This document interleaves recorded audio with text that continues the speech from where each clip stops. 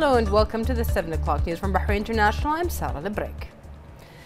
His Majesty King Hamad bin Isa Al Khalifa received at the Safriya Palace the personal representative of His Majesty His Highness Sheikh Abdullah bin Hamad Al Khalifa, who presented to His Majesty the Bahrain 1 team members for car racing, Steve Jackson, Khalid Al-Blushi and Khalil Al-Turani, after they won the NHRA World Championship in the United States.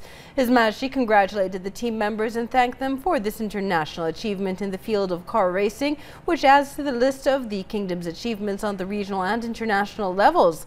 His Majesty praised the excellent performance of the team, which deservedly earned them the title. His Majesty also praised the efforts of His Highness Sheikh Abdullah bin Hamad in offering support and encouragement for the team in light of the good reputation that the Kingdom enjoys in the world of Formula One racing. His Majesty then wished them success in their future races. His Highness Sheikh Abdullah expressed thanks and appreciation to His Majesty the King for his directives and support in this field. He also praised the support of His Royal Highness the Crown Prince, Deputy Supreme Commander and First Deputy Prime Minister Prince Salman bin Hamad Al Khalifa, and affirmed his willingness to exert further efforts to achieve future success.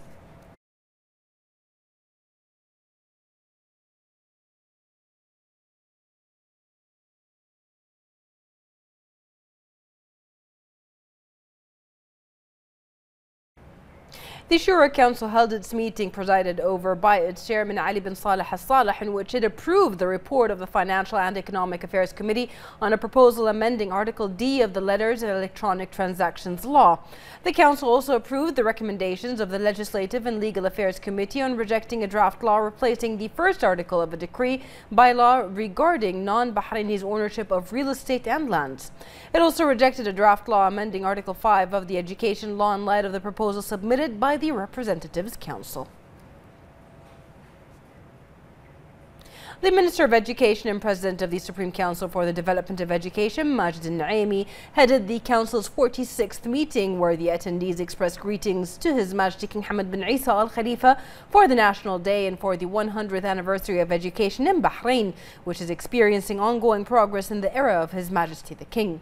During the meeting, the Council took a number of decisions that included approving issuing a license for University of Bahrain and the British University of Bahrain to establish master's degree programs.